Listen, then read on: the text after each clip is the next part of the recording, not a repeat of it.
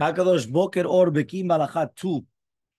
Siman 2, we're on page 80, day 23. Halacha Gimel. Educating children. Once a child is old enough to understand it, he or she should be trained to dress in a modest manner. 69 says, the Chesel Alafim rule that when someone needs a restroom, he must make sure that he's alone before relieving himself and must lock the door to prevent others from coming in. He added that children must be trained to be accustomed to act modesty as well. This is brought down by the Ben Ish Chai, the Bekiim Bahalacha. The simple reading of the halacha as it appears here is that this applies to a child enough to dress himself. The Chesel Alafim, however, states clearly that he was referring to even to toddlers. It is likely that this stringently applies to using the restroom, but not to the method of dressing children, obviously. Toddlers, small children. Yeah? Okay? Fine. Next, halacha number 4. Torah etiquette demands that a person avoid giving a sloppy appearance to others. Right? He says, when dressing, one must make sure not to put on the garments inside out, meaning upside down, right? Like inside out. So he says, if someone discovers that he's wearing his garment inside out, he must take it off and put it on properly. This is especially important if he intends to pray. Okay? So he says that the Gemara says, Rabbi Yochanan taught the definition of genuine Torah scholar is someone that lost an item simply because he claims that it is his, is one who would take off his garment if he discovered it, that he put it inside out, and he puts it the right way. Rashi explained that he does things this so that it's the hems and the stitches should not be visible to the onlookers. This is the source of the halacha found in the Shulchan Aruch. The Prisha explained that a Torah scholar must be careful to appear neat and orderly, since he represents the Torah knowledge he possesses. If he does not obey this rule, he will likely cause people to despise the Torah and its scholars, and then he will incur the death penalty in heaven. See the Mishnah Berurah. But okay, fine, but this is only about Talmidei Chachamim. What about everybody? Right, because the Gemara, which is the basis of this halacha, is only about rabbis. So he says ordinary people. This rule seems to apply to Torah scholars only, but the ordinary people may wear it inside out. The Torah and the Shulchan Aruch, however, did not make any distinction between any person and the other. The priest explained that the Torah scholar's obligation to take his garment off if he discovers it inside out, as Rabbi Yochanan did. All people, however, are obligated to see it to in the first place that they do not dress in a garment inside out. The distinction is repeated by the Taz and the Mishnah Berurah. Meaning the exact opposite. The Talmid Chacham, it could be that he was so busy in his learning, he didn't even realize. So he put it inside out. The second he realizes it, he has to turn it off. He has to take it off and put it inside out. He says every other ordinary people, they have to pay attention to the beginning that they don't do that. So he says, other poskim though, rule that this halacha applies equally to ordinary people as well as Torah scholars. Everyone should consider himself to be a Torah scholar when deciding one's manner of dress.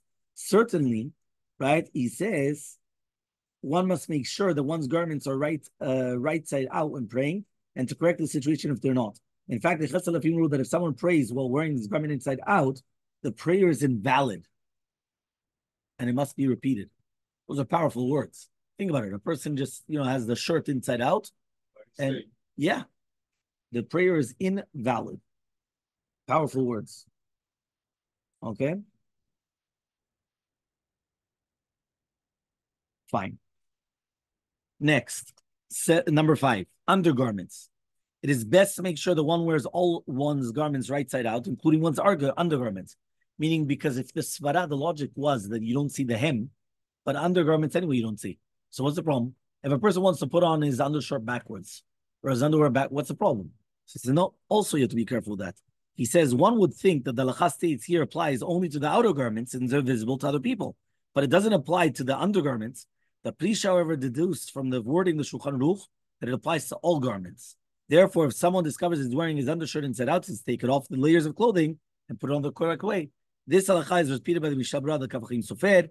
It is clear from the language of the poskim, however, that they assume that the part of the undergarment is visible to others, and that's why they ruled this. The response to Elefam again in the Sefer Ilaneh de Chayeh ruled based on this, that since undershirts worn nowadays are not visible to other people, it is not necessary to take it out and correct it. There is support for this leniency also in the Lekit Yosher, authored by a disciple of the Trumat Hadeshen. The Seder Hayom states that the halacha is as follows: one must never wear a garment inside out, no matter whether it's one might he says, no matter what reason one might have for it. Even though it seems like a harmless act, since the garment is hidden under the clothing, it is still very important to take care that every garment is the correct way. In particular, if one is a Torah scholar, right, and dignified personality, Hashem's secret is revealed to those who fear Him. So Hashem Nireav. It appears from this The halacha applies even to undergarments that are totally visible, invisible to others. What about harming one's memory? So this is actually one of the reasons. It's not good for your memory. So he says over here, how do we explain the logic of the Seder Hayom? It may be connected to the popular assumption cited by the Hechal of Ram Bochach that when one wears a garment inside out, it harms your capacity to remember what you have learned. One's garments represent the supernal light that surrounds one's soul, as Oziel taught. If this is true, it explains why the Seder emphasizes that it's most important for Torah scholars. None of the poskim ever mentioned that wearing garments inside out affects one's memories. Even so, it is important to be careful since the Seder Hayom is so stringent about it. Meaning, it's brought down to Seder Hayom that it's bad for one's memory. So obviously be careful, even though the other poskim, nobody really mentioned it. What about socks? So he says many people do not pay attention whether they wear their socks the correct way inside out or not. When Chaim Kanievsky was asked about this, he did not give a definite reply. Regarding the halacha of donning two garments at the same time, the Rishon LeZion ruled that it applies to socks as well, explaining that the supernal light is affected by one's socks just as affected by the garments. If so, it likely would be the rule that also it should be the socks inside out as well. Nevertheless, this is simply conjecture since Achronim, other than Hechal Abraham, made no mention of it at all. If someone chooses to be careful not to wear the socks inside out, he gets a heavenly blessing. But basically, yeah, fine. What about reversible garments? Meaning garments that you could wear reversible, meaning like both sides. So since a reversible garment is made to be worn either way and has no visible and finished hems, it is permissible to wear either way. This is the ruling of Tarat Shulchan, as it appears in the Hechal of Abraham, concurs with it. In fact, he added that even if one decides to always wear it one way, it is still permissible to wear it the other way. Nowadays they do it like, with the belts, with this, with that. So no problem. Okay? Next halakha. Halakha number 6. Anyone with a reputation of being a Torah scholar must wear neat and clean clothing. It is forbidden for him to be seen wearing clothing with stains or grease marks. Our sages taught that if a Torah scholar wears garments marked with a stain, he incurs a death penalty, deducing this from a play on the words of the pasuk. Whoever makes others hate me loves death. He says, the pasuk says, Kol mesanai avu mavet. Al tikir mesanai lemasni'ai, the ones that hate me. So he says, that means basically whoever hates me loves death. He says, no, the other was who causes other people to hate me. So for the same reason, a Torah scholar must make sure that no unpleasant odor emanates from his clothing. If he does, people are likely to comment that those who study Torah are indecent or uncivil. A Torah scholar must also not wear overly elegant clothing with satin bands and gold trim as if he was a king. On the other hand, he must not wear ragged, worn clothing either. He should dress in a simple, neat, and clean clothing. Okay, so 72. The word for stain is revav. The Rebbe of David of Tolna noted that the numerical value of this word is 204. Revav is 204. The same as the word tzaddik. Adding a new dimension to our sage's teaching, he explains, any Torah scholar who purposely deceives others, giving the impression that he's a tzaddik far greater than he actually is, who's a tzaddik on his garments only and none in his heart, incurs the death penalty. So it's the other way around also, meaning that here the guy is showing Ki'ilu he's a tzaddik, and really Be'emet he's not. So therefore it also is the death penalty as well. Okay? Next, last halakha. One must not done, right? There's done two garments at the same time. For example, if a shirt's sleeves are already tucked into a sweater, when one puts on the shirt, one puts on the sweater at the same time. This must be avoided since it can be harmful to one's memory. Likewise, one must not take two hats, one inserted in another, and place them on one's head.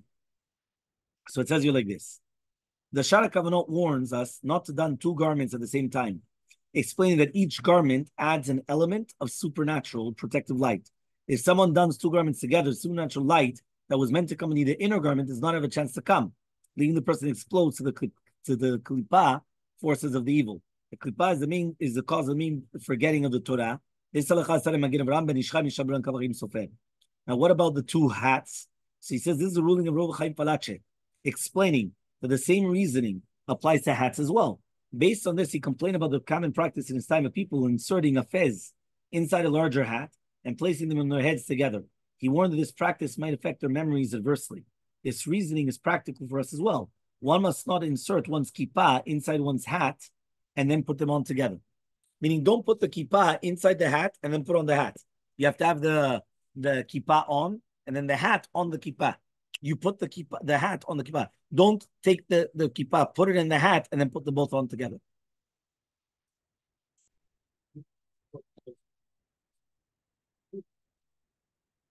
You could put one kippah on top of another, but don't put them together. That's what we're saying. Meaning entirely, right? That's another thing. 1 minute, 1 minute, 1 minute, 1 minute. So he says here, the hat and talit. The Eshel Avram and Botchat's rule that it is permissible to place one's hat and on one's head together with one's talit. He explained that the talit covers one's body, and the hat, right, covers the entire head. It does not matter the part of the head is covered by both garments. The protective supernal light is not blocked from its place in this case. Okay, so that was the Eshel Avram. Meaning, if one's adding, there's no problem. Okay? The response that Tzitz Eliezer pointed out, that according to this, it is forbidden to insert the yarmulke inside one's hat and don them together as mentioned previously as well.